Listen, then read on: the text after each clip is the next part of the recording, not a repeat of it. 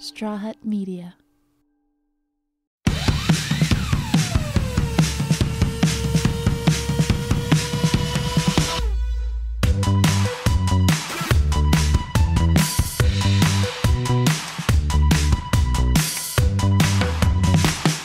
Hey guys, it's me, Sapphire on Heartbreakers, of course. I'm going to be answering some questions for you guys, for men and women, what they're most afraid to ask. I wanted to dedicate this episode to just every question that you guys always try to ask. I know I always just answer like one or two, but this is your episode where you get most of your questions, if not all, answered. I asked this on my social media, and this is like the top ones that were most asked. And it's, what is something that you're too afraid to ask your partner about? And one of them is, what does their partner really expect from them emotionally and physically in their relationship?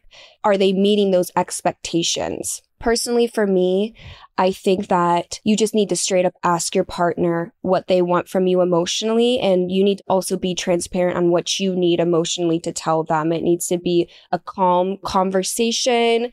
I personally think that you don't need to be bringing up too much of a past relationship, because once one thing is done, it's done. And then honestly, for physically in a relationship, I think that needs to be your guys' first conversation from the very beginning, because there's people that are okay with having sex once a month, twice a month, every day of the week. But if you're not aligned in that way, I don't see personally a relationship even going any further if you guys are just off on that. You guys got to have that conversation from the very beginning.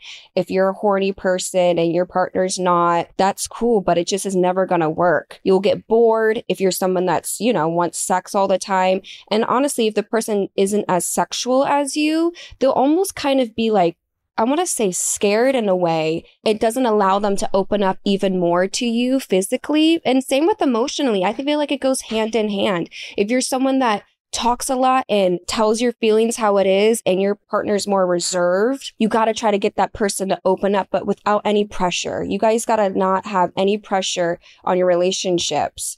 I know that I have complications with opening up to people. I'm very shut off. That's something that I'm really working on.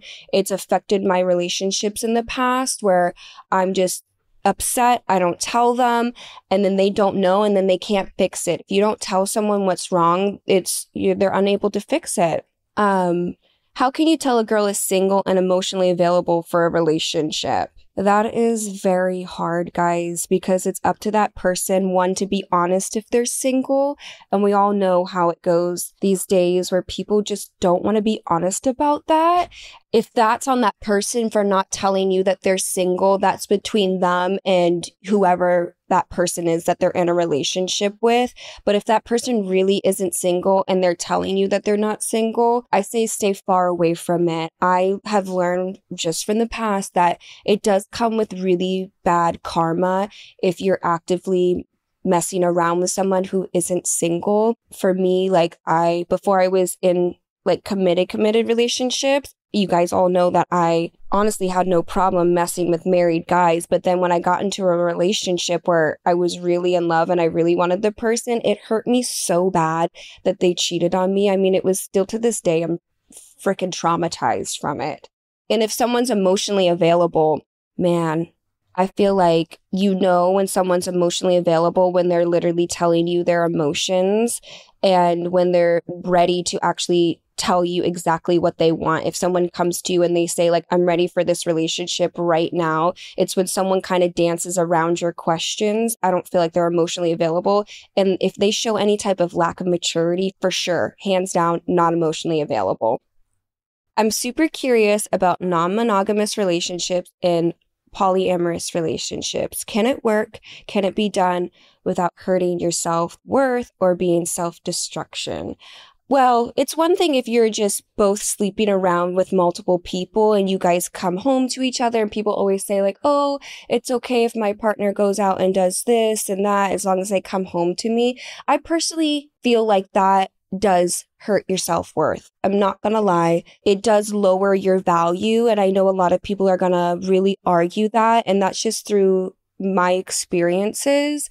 I feel like if that's the relationship you're heading towards, which is non-monogamous, it needs to be both ways. And also when you're in, say, you're dating a couple, so it's like a married couple and then you're added into the relationship. I actually think that's great. I think that if you're someone that has a lot going on in your life, but you want intimacy and you want to feel like desired by people, it can feel very good. But you have to be very careful of feeling like you're their accessory, like you're just at their disposal. And you got to put up clear boundaries. You got to make sure things are not one-sided, because it really does affect how you view yourself. Even if you're having fun, you're the girlfriend of a married couple. Like I said, I've done it. I had a great time, but I didn't like feeling like I was their accessory and they could just call me whenever, but then I couldn't go out and do what I wanted. Or if I wanted to get married or something like that, how does that work in with the couple that I'm already dating? I say don't do it. But if you're into that and you're into couples, it could be very hot. It could be very pleasing. It could, I did it for almost 3 months. It was a great experience and I knew that I didn't want to do it again, but I'm very thankful that I did it. It'd be good too if you were like a sugar baby to a couple. I'm not gonna lie. That could really work well.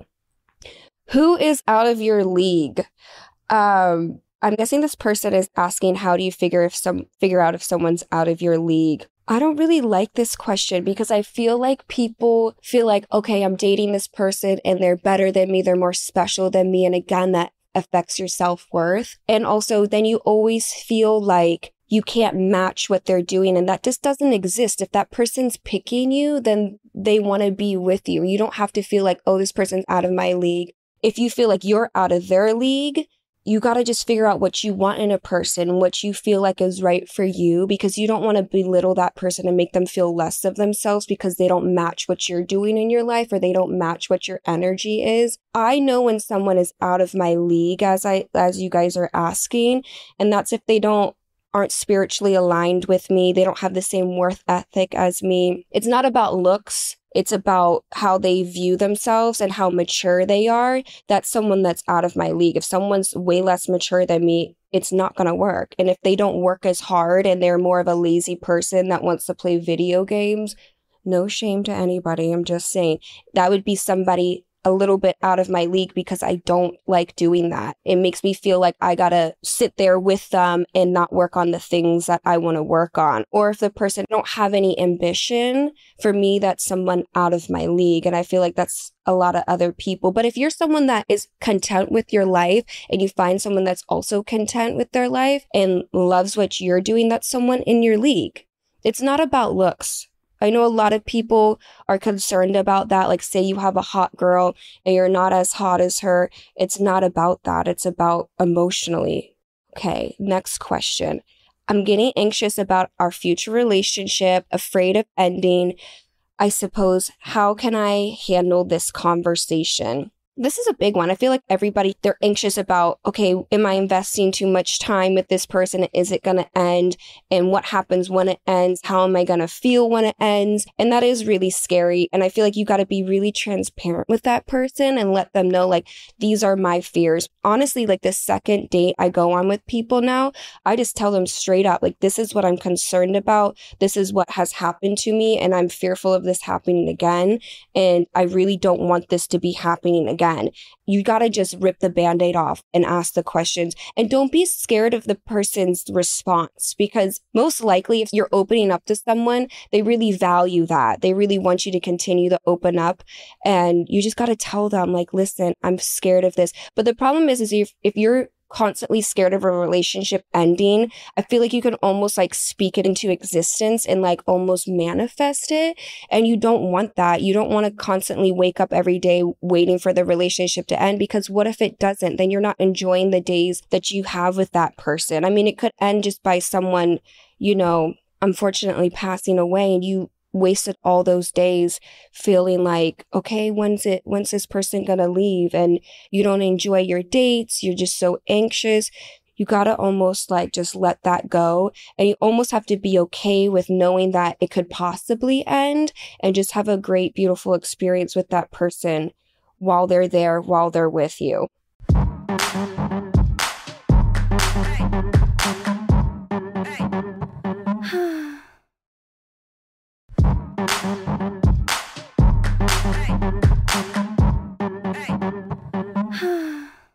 honestly, I'm just afraid to even ask women for their numbers these days. There's no good situation to ask a woman out anymore that could potentially lead to being labeled a creep or a weirdo.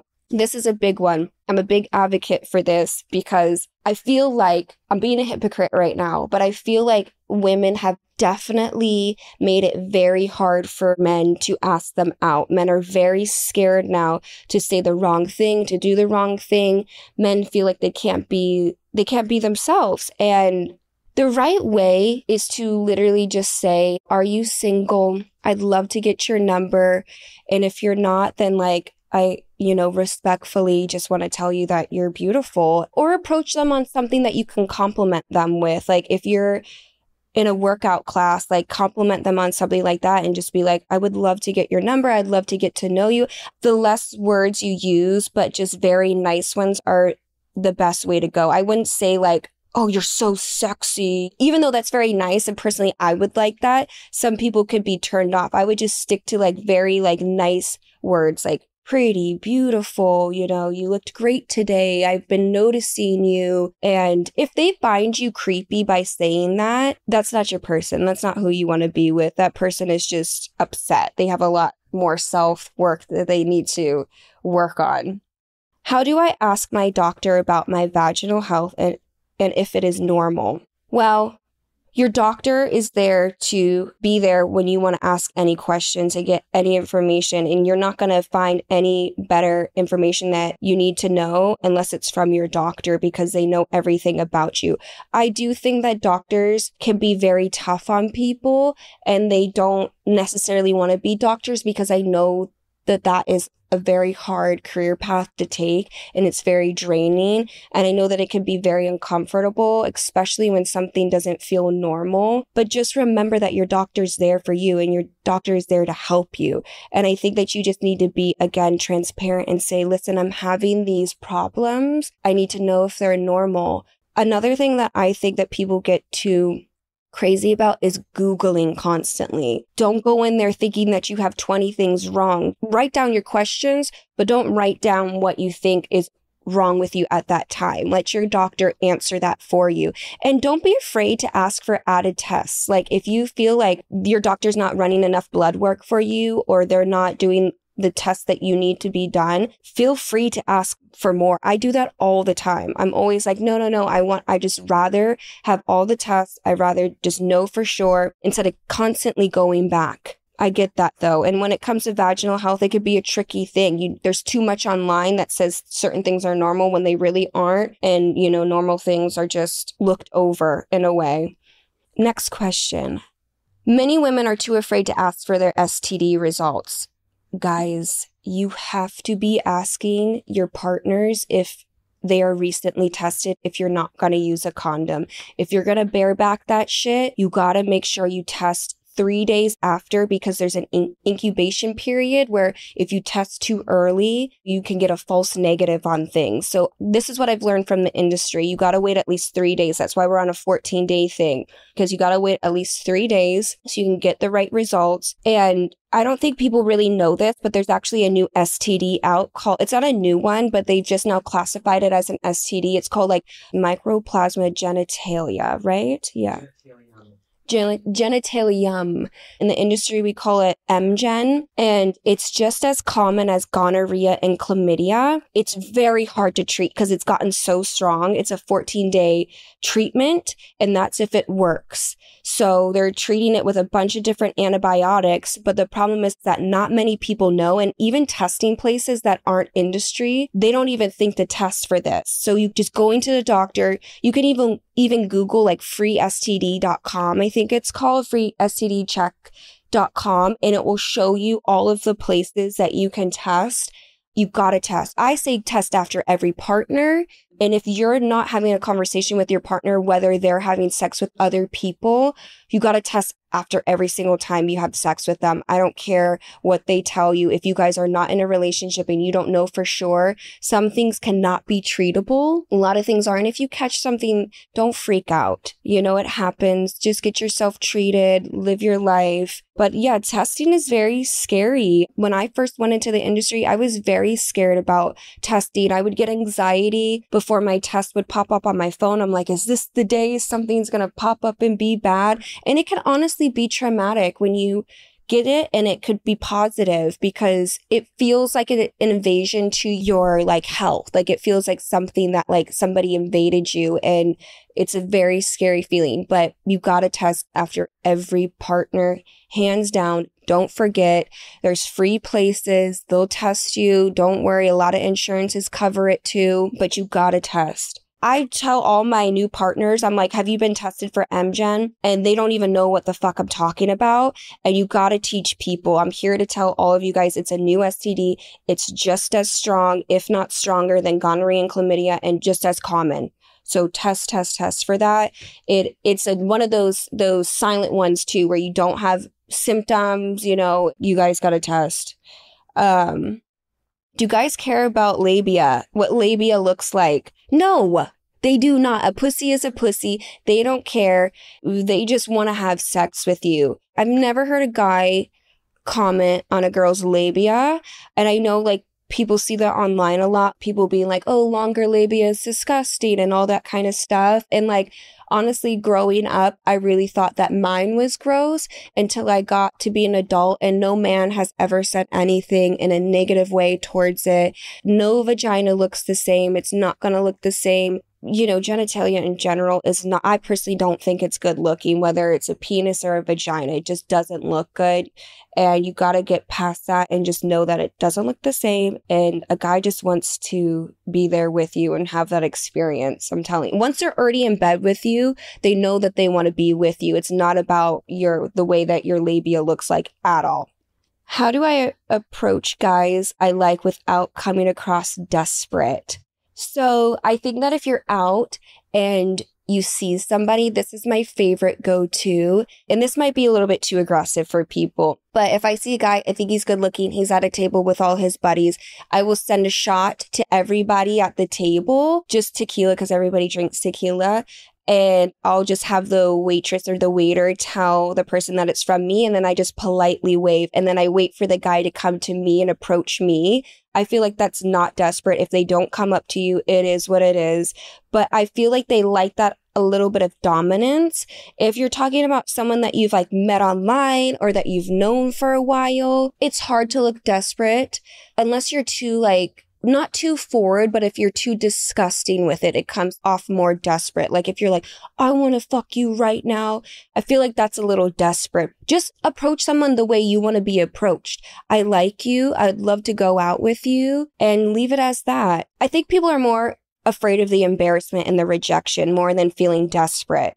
And you gotta also know that there's no real embarrassment by being rejected.